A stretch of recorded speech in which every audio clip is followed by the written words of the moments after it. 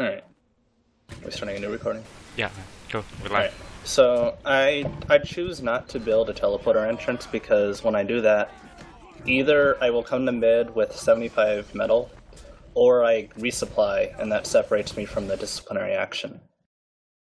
So on this mid, I did something very risky by going through tunnel.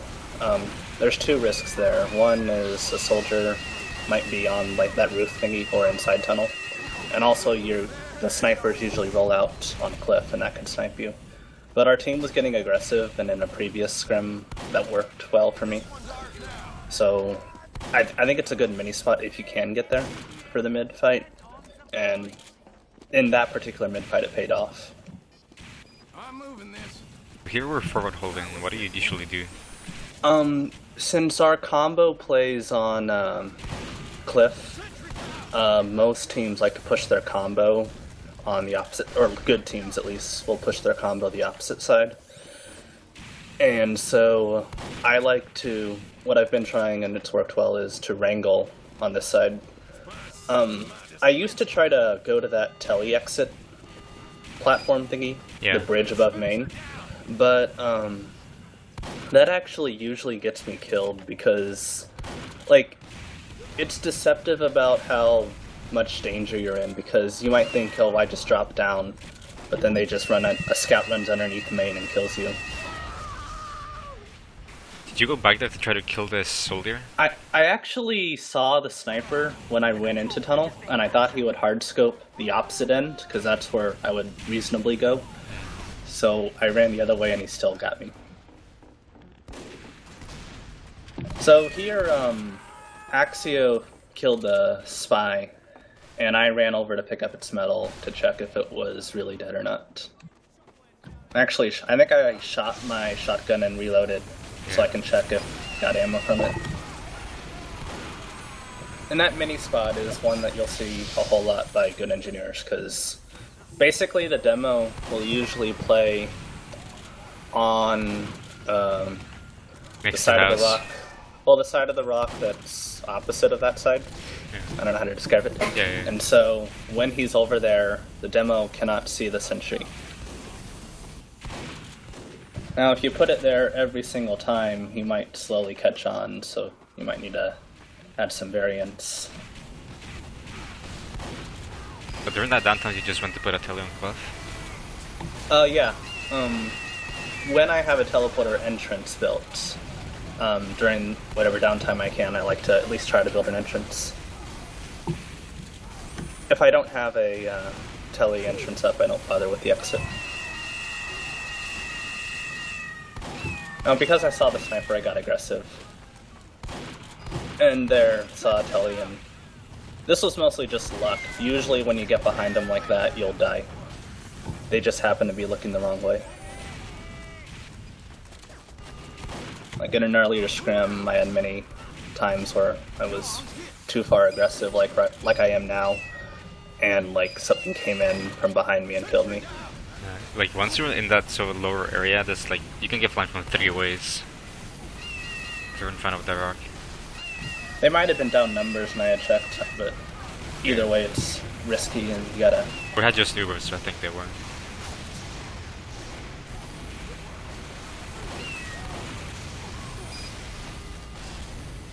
So right here there's a soldier. Actually Banny, I think Banny and he gets deal with it, but the soldier in tunnel is something that I need to work on dealing with, because it's really annoying when he's... like, there's really no way to kill him, because he backs into tunnel and you can't really chase him. I don't know. Maybe have your team help with him. So most likely I won't play the same aggressiveness unless, I don't know, I might. Okay, so right there, when you walk out to build that mini, you can actually get sniped. So you want to like back out of that spot as soon as you can, because the sniper will be on cliff sniping whoever's in his sight line. Really Unless, there.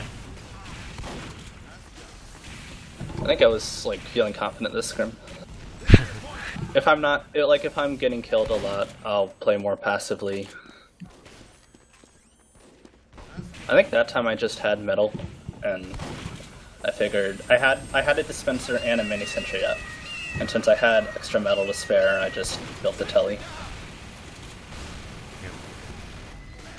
When I'm building that telly, I usually check if the sniper's alive, because if the sniper's alive and on cliff, he will frequently snipe me when I'm doing the jump to get on the bridge above main. Oh, this fight. You win it? No. Well, actually, it was kind of interesting because I was at 49 health, and at the range that he was at, the revolver, it would do less than 49, but if I got close to him, the revolver would do 49.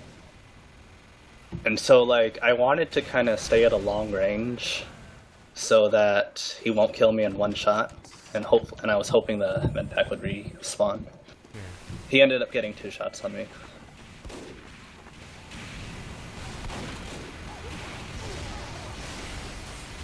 I could have gotten closer and banked on him not being able to hit a single shot.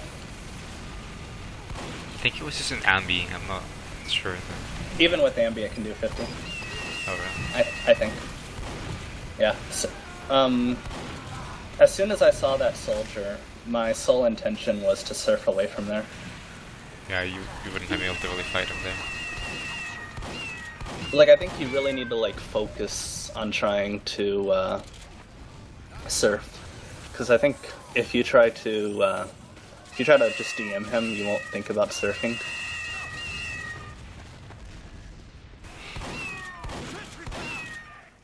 So that spot I was wrangling from, it's a pretty annoying spot. It's also a very safe spot, unless the sniper's on cliff. I'm moving this.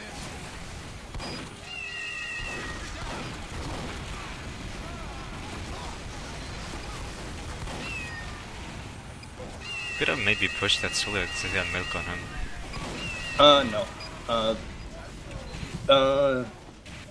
Basically, the most damage I could have done is maybe 30. And that would have healed me like 15. Like, from that range. From the range of like one side of the tunnel to the other. I'm not gonna do more than 40 max. Probably 30. And that'll heal me like 18 health. So that will get me like to half health, and I'm still gonna die to 1 rocket on the ground. So there, so good. I think we played I think I played that bad because I don't think the demo should have gotten that aggressive on us. I think I should have like put a mini on the concrete, the elevated concrete. Yeah, it seems like we were all just holding behind the rock, no one pressuring forward.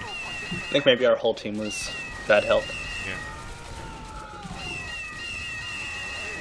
So one thing I actually wonder is, like, can our team, when I'm wrangling from that spot, like, most of the time I'm attracting a lot of attention, and I don't think our team really plays off it that much. No.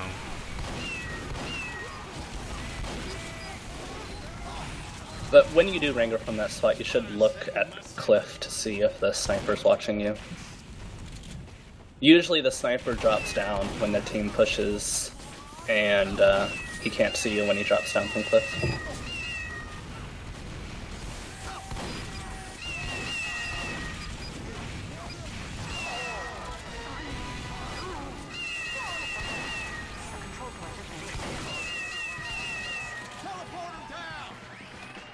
It's like you're focusing a lot on playing the right side of the point more than anywhere else.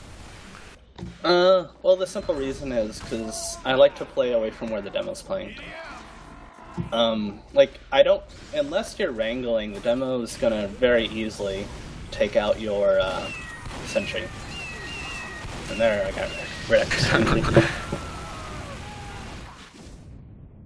But, like, I mean, there's basically 2 options. You could either build your sentry, leave it unwrangled, and, like, shotgun DM, or you can wrangle your sentry. You should always be doing one of those 2 things. And, if the, your mini sentry placement, if you're not going to wrangle, should be somewhere where the demo's hopefully not going to take it down.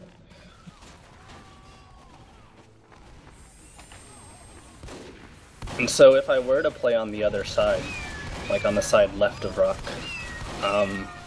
the demo's going to take it down immediately. So I either need to be wrangling, which I really don't want to do, or I don't know, I either need to wrangle or my mini sentry's going to do nothing. So I think my skills are best optimized by playing where the demo isn't. Now that last fight, I didn't realize how far back my team was playing. I think Stan had died, so we backed up. Yeah, they pushed from the right side of rock, our right. And I didn't realize. Yeah. I'm not sure if that was a problem with pressing tab. I think our team was just backing down. Another thing I kind of noticed there was that you could see the sniper in China, but like you just kept pressing forward. Is that because you think like, you know, an energy pig's like much less important than anyone else who was speaking? I actually don't notice snipers Really? at China very much. I probably do I don't get sniped from there very often, and so I don't really check there very often. Let's see.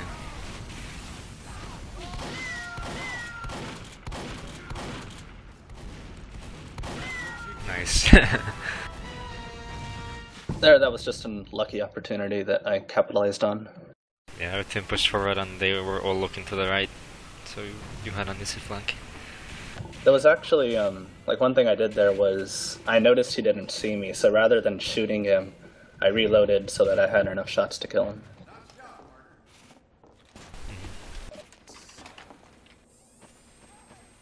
So because my telly, I don't have a telly yet, I build an entrance at spawn and then I build the exit at cliff. And the reason I build it at cliff is a lot more classes can use it when it's there. Lots of times people build them on like the right side, which that really limits it to just being used by the flank. Yeah. And flank classes already are fast and don't really need the telly as much. They're also not as important.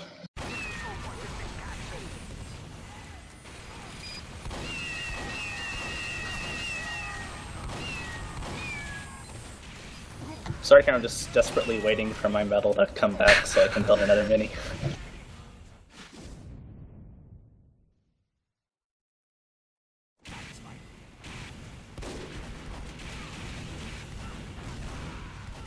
Like, I don't really think me dying there was that bad, because, I mean, because we don't have the point, I respawn quickly, and when I respawn, I'm right at my entrance with full metal, and I usually take that opportunity to just upgrade my telly.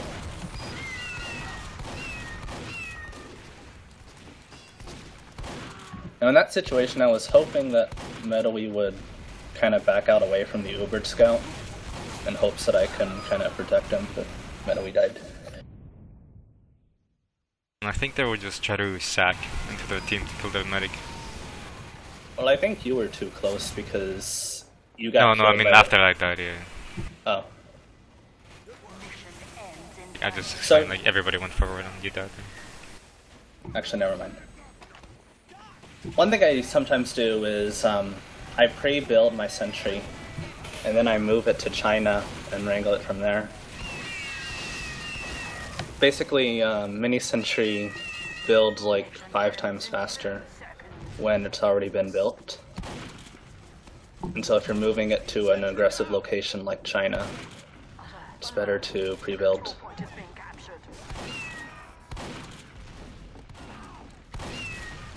And here there's just not much we can do. Yeah, 5 seconds left, yeah. And that pipe.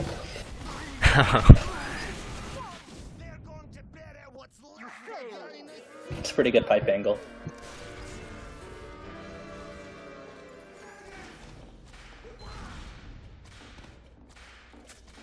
Oh, you're building a telly here. Oh no, No, no. I think I forgot. Like, most maps I build an entrance, but on this one I don't.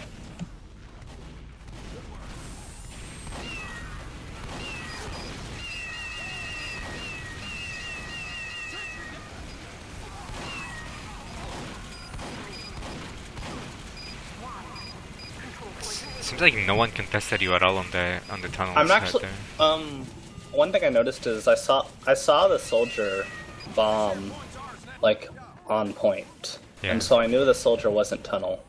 I'm not sure if I actually took that into account when I ran tunnel, but if I did, that would be a good choice. Yeah, because it seems like no one from the team, at least on mid, were playing on that side. So gonna take advantage of that.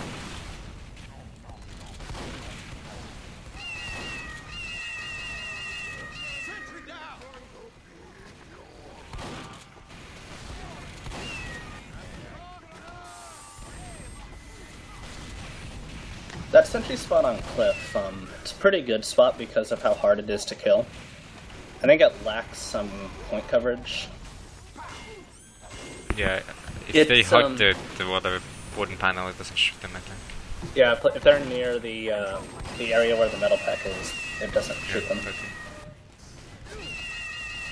Like right now, there's lots of people capping and it's not shooting anything. So did you put it there because like you knew they were gonna be pushing soon, or just because you went back for the metal? And I think I just happened to be in the area. Yeah. But the only times that I intentionally put it there is when I know like the combo is playing on the right side, or at least the side opposite of Cliff if you're on the blue team.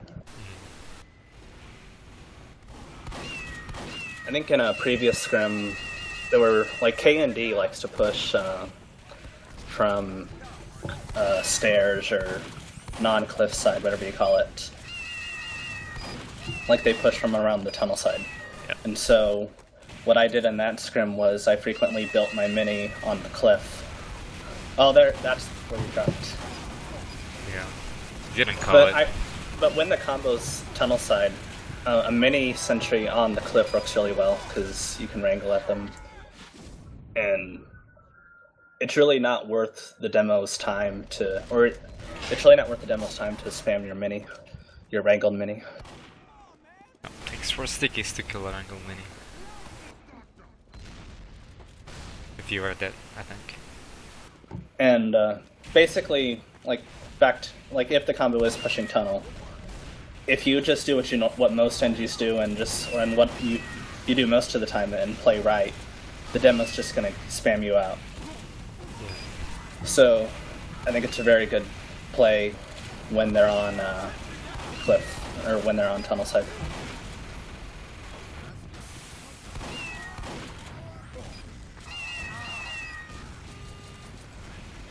It's probably too aggressive there. Should have focused on the mid fight, I don't know.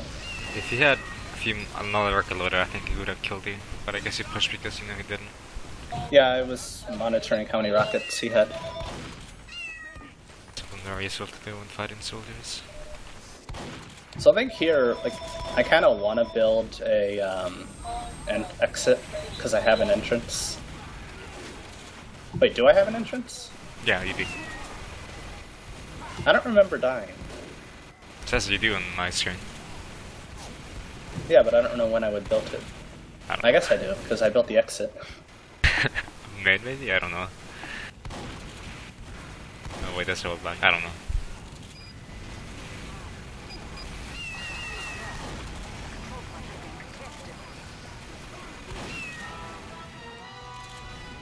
So here I'm very disappointed I don't have a mini, and I'm probably going to run to the... Actually I didn't, but I generally don't like fighting without a mini up, and if I don't have the metal for one, usually I go get some metal. Yeah, it seems like during that downtime you could have probably gone to the metal and come back for the after river fight. Well, actually, looking back at it, I don't really think that was a bad play there overall, because we ended up kind of wiping anyways. And I think I'd rather go down fighting in glory than... I'd rather do what I did than go back for metal, have our team die, and then run back alone and build a mini.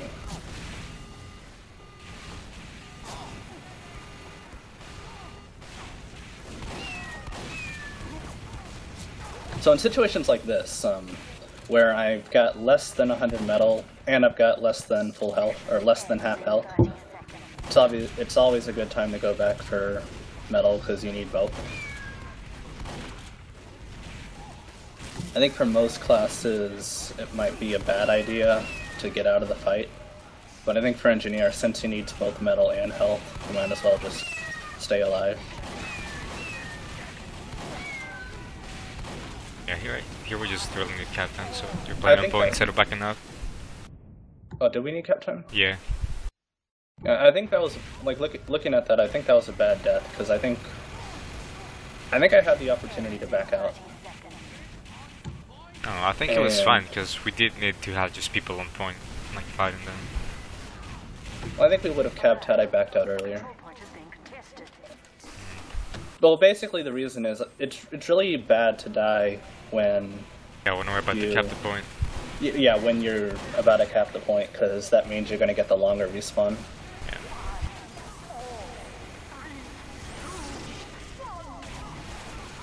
So here is an example of why it's sometimes bad to wrangle. Basically, my mini sentry basically did 0 damage that entire exchange. And because, well, once I saw an opportunity to shotgun people, I think I had higher damage output by shotgunning.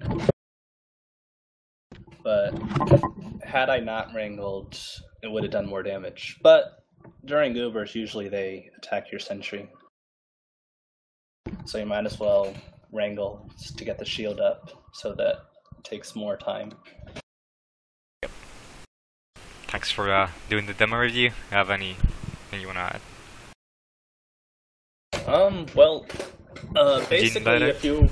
Well, at that time I wasn't really dying, but if I was dying more, I would play behind rock a lot more and just build minis in the good spot. Oh yeah, always build minis, like,